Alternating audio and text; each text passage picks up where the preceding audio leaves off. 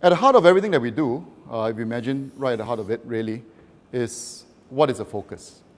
From my perspective, the focus has to be on basically Singaporeans, right? Our people. And when we talk about people, it is both individual as well as society. Right? It's different. It's not always the same. People make up society, but the needs of individuals don't always coincide with the society or the community at large. In the same way, as individual students, there might be some things that you may not like or you may agree with or not agree with, but when you have to cater for the entire student body, there are other different considerations.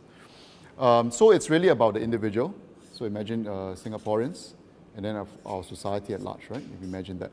The other factor really is, I would consider, is really the present and the future. So today, I know you can't read it, but never mind, just have a sense of it. It is, you're catering to an individual, you're catering to society, you're also catering for today, and you're catering for tomorrow.